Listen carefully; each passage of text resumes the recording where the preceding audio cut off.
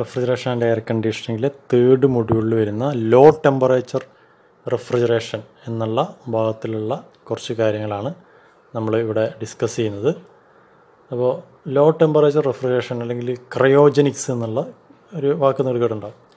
Cryogenics എന്ന് പറഞ്ഞു കഴിഞ്ഞാൽ the branch of engineering that involves the study of very low temperature, how to produce them and how materials behave at those temperature. Cryogenicsൽ വളരെ താഴ്ന്ന ടെമ്പറേച്ചറിനെ കുറിച്ചുള്ള പഠനമാണ് നടക്കുന്നത്.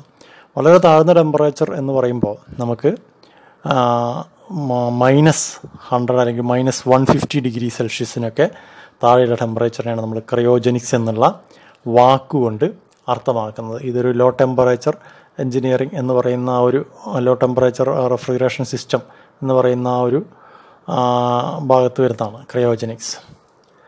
അപ്പോൾ ക്രയോജനിക്സിൻ്റെ അപ്ലിക്കേഷൻ എന്തൊക്കെയാണ്, അല്ലെങ്കിൽ ഈ താഴ്ന്ന ടെമ്പറേച്ചറിലുള്ള ഈ ഒരു ശാസ്ത്രശാഖയുടെ താഴ്ന്ന ടെമ്പറേച്ചറിനെ കുറിച്ച് പഠിക്കുന്ന അല്ലെങ്കിൽ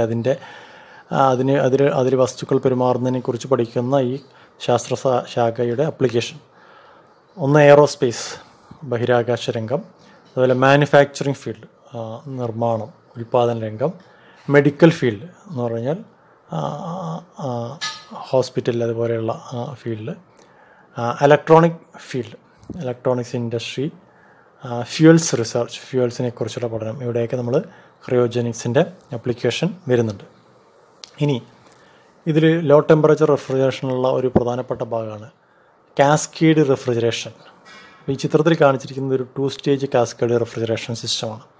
എന്തിനാണ് കാസ്കേഡ് റെഫ്രിജറേഷൻ സിസ്റ്റം ഉപയോഗിക്കുന്നതെന്ന് ചോദിച്ചു കഴിഞ്ഞാൽ ഇത് ലോ ടെമ്പറേച്ചർ ഉൽപ്പാദിപ്പിക്കാൻ വേണ്ടിയാണ് ഉണ്ടാക്കാൻ വേണ്ടിയാണ് നമ്മൾ കാസ്കേഡ് റെഫ്രിജറേഷൻ സിസ്റ്റം ഉപയോഗിക്കുന്നത്. സാധാരണ നമ്മൾ ഉപയോഗിക്കുന്ന വേപ്പർ കംപ്രഷൻ സിസ്റ്റം ഉപയോഗിച്ച് നമുക്ക് വളരെ താഴ്ന്ന ടെമ്പറേച്ചർ ഒരു -40 താഴേക്കൊക്കെ ഉള്ള ടെമ്പറേച്ചർ ലഭിക്കാനായിട്ട് വളരെ ബുദ്ധിമുട്ടാണ്. നമ്മളിവിടെ കാസ്കേഡ് റെഫ്രിജറേഷൻ സിസ്റ്റം ഉപയോഗിക്കുന്നത് അതിനേക്കാൾ കുറഞ്ഞ സാധാരണ വേപ്പർ കംപ്രഷൻ സിസ്റ്റത്തിനേക്കാൾ കുറഞ്ഞ ഒരു ടെമ്പറേച്ചർ ലഭിക്കുന്നതിന് വേണ്ടിയാണ് നമ്മളിവിടെ കാസ്കേഡ് റെഫ്രിജറേഷൻ സിസ്റ്റം ഉപയോഗിക്കുന്നത്. അപ്പോൾ ഇതിൽ 2 സ്റ്റേജ് അല്ലെങ്കിൽ 3 സ്റ്റേജ് സിസ്റ്റംസൊക്കെ ഉണ്ട്. ഇവിടെ നമ്മൾ വേപ്പർ കംപ്രഷൻ സിസ്റ്റം തന്നെയാണ് ഉപയോഗിക്കുന്നതെങ്കിലും അവിടെ നമ്മൾ ചെറിയ ചില മോഡിഫിക്കേഷൻസ് വരുത്തിയിട്ടുണ്ട്.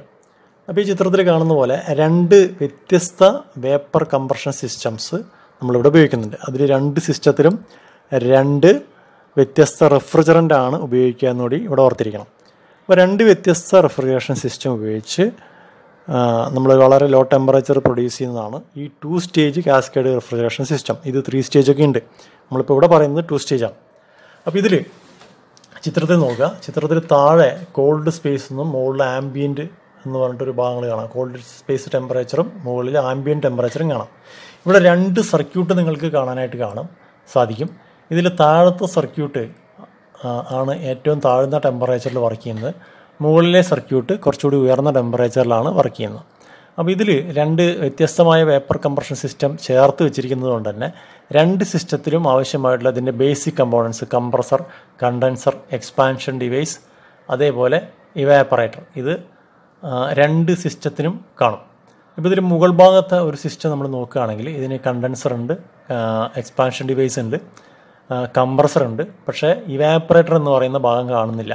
പകരം അവിടെ കാസ്കേഡ് കണ്ടൻസർ എന്ന് പറയുന്ന ഒരു ഭാഗമാണുള്ളത്. ഇനി താഴ്ഭാഗത്തുള്ള സിസ്റ്റം നോക്കുകയാണെങ്കിൽ അതിനും എക്സ്പാൻഷൻ ഡിവൈസ്, ഇവാപ്പറേറ്റർ, കംപ്രസർ എന്ന് പറയുന്ന ഭാഗമുണ്ട്. പക്ഷേ അതിൻ്റെ കണ്ടൻസർ വെറുതെ കണ്ടൻസർ എന്നല്ല എഴുതിയിരിക്കുന്നത്, അതിനെ കാസ്കേഡ് കണ്ടൻസർ എന്നാണ് പറയുന്നത്. അപ്പോൾ ഇവിടെ സംഭവിക്കുന്നത് എന്താണെന്ന് നോക്കാം. ഇവിടെ സംഭവിക്കുന്നത് ഈ ലോ ടെമ്പറേച്ചറിൽ വർക്ക് ചെയ്യുന്ന അല്ലെങ്കിൽ കോൾഡ് സ്പേസിനോട് അടുത്തിരിക്കുന്ന സിസ്റ്റത്തിൽ നിന്ന് എടുക്കുന്ന അവിടെ ആ കോൾഡ് സ്പേസിൽ നിന്ന് ഈ അതിൻ്റെ ഇവാപ്പറേറ്റർ ആ system vapour compression system absorb ചെയ്യുന്ന ഹീറ്റിനെ ഈ കാസ്കേഡ് കണ്ടൻസറിൽ കൊണ്ടുപോയി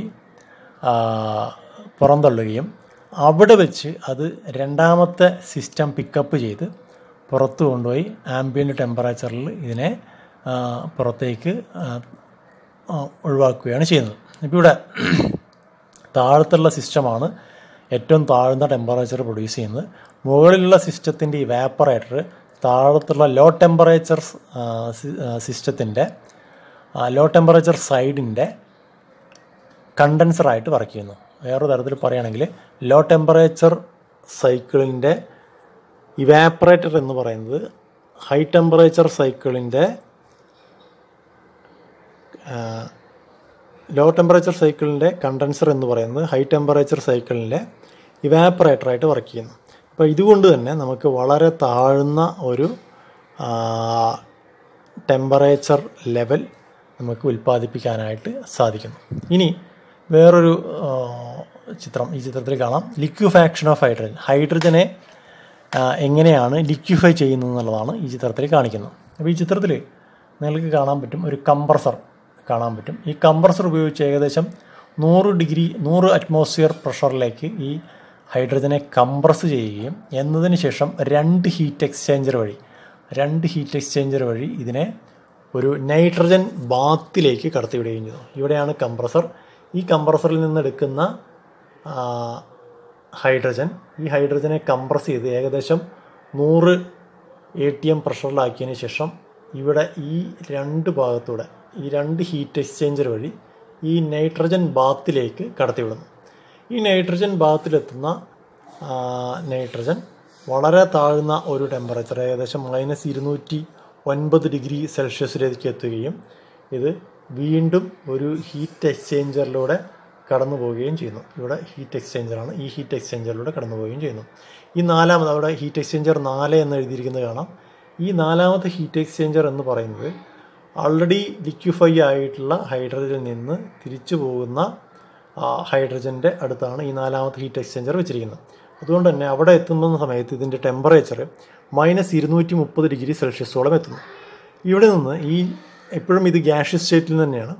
ഇത് ഈ എക്സ്പാൻഷൻ വാൽവിലൂടെ ഈ ഹൈഡ്രജനെ കടത്തിവിട്ട് അതിനെ എക്സ്പാൻഡ് ചെയ്യിപ്പിച്ച് അതിൻ്റെ ടെമ്പറേച്ചർ കുറയ്ക്കുകയും ഈ ലിക്വിഡ് ഹൈഡ്രജൻ നമുക്ക് അവൈലബിൾ ആവുകയും ചെയ്യുന്നു.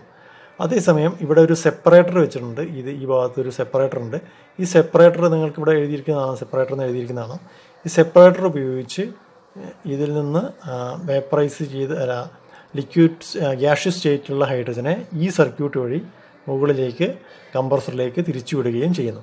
അപ്പോൾ ഈ സർക്യൂട്ടാണ് ഒരു ഹീറ്റ് എക്സ്ചേഞ്ചർ ഒന്നാമത്തെ ഹീറ്റ് എക്സ്ചേഞ്ചറിൽ വർക്ക് ചെയ്യുന്നത് ഈ സർക്യൂട്ടാണെങ്കിൽ, രണ്ടാമത്തെ ഹീറ്റ് എക്സ്ചേഞ്ചർ നോക്കാം. ഇവിടെ കാണാം ഈ ഹീറ്റ് എക്സ്ചേഞ്ചർ വർക്ക് ചെയ്യുന്നത് ഇവിടെ നിന്നുള്ള ലിക്വിഡ് നൈട്രജൻ ബോയിൽ ചെയ്ത് അത് കടന്നു പോകുന്ന സമയത്താണ് ഇവിടെ ഈ രണ്ടാമത്തെ ഹീറ്റ് എക്സ്ചേഞ്ചർ വർക്ക് ചെയ്യുന്നത്. മൂന്നാമത്തെ ഹീറ്റ് എക്സ്ചേഞ്ചർ ലിക്വിഡ് നൈട്രജൻ ബാത്താണ്. നാലാമത്തെ ഹീറ്റ് എക്സ്ചേഞ്ചർ എന്ന് പറയുന്നത് ഇവിടെ ഞാൻ നേരത്തെ പറഞ്ഞ പോലെ ഈ ലിക്വിഡ് ഹൈഡ്രജൻ്റെ കലർന്നിട്ടുള്ള ഗ്യാഷ്യസ് ഹൈഡ്രജൻ തിരിച്ചു പോകുന്ന സർക്യൂട്ടാണ്. ഇങ്ങനെ 4 ഹീറ്റ് എക്സ്ചേഞ്ചറുകൾ നമ്മളിവിടെ ഉപയോഗിച്ചിരിക്കുന്നു. ഈ 4 ഹീറ്റ് എക്സ്ചേഞ്ചറുകളും അതേപോലെ എക്സ്പാൻഷൻ ഡിവൈസിൻ്റെയും സഹായത്തോടു കൂടി നമ്മൾ ഈ ഹൈഡ്രജൻ ഗ്യാസിനെ ലിക്വിഫൈ ചെയ്തെടുക്കുകയും ചെയ്യുന്നു.